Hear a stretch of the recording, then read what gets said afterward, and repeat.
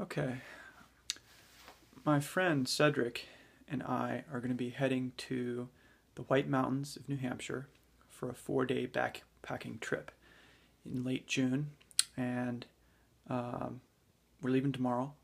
And I'm going to show you my gear and throw the gear in the bag.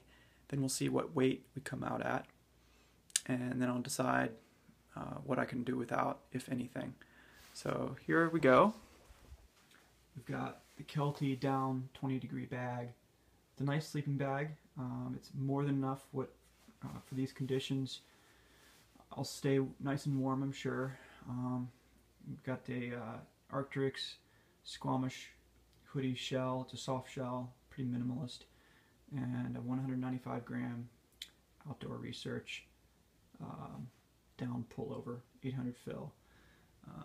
But the backpack itself is a 46-liter Hornet, Osprey Hornet. Got a couple pairs of underwear there, some tights. We've got wipes and toilet paper, earplugs. I've also got some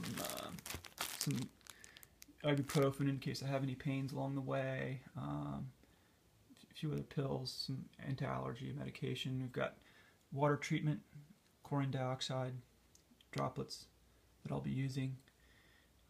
Spot, which allows friends to track you, and you can go on myspot.com or findmespot.com and find some more information about that. Here's a bladder. It holds 3 liters of water. I put 2 liters in there, and it weighs a little over 4.5 pounds. So that's most of your weight right there. And then here's my food. Got some granola bags with some dried fruit. Got dried vegetable bags. And some granola bars, Cliff Bars, peanut butter and jelly sandwiches, and peanut butter and honey sandwiches.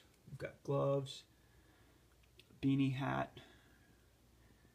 This is a button-down long sleeve. Wool socks, base layer, t-shirt, hat, headlamp, and rope, Crocs, pack cover, Thermalite Air mat, and a pillow, which will condense down a lot.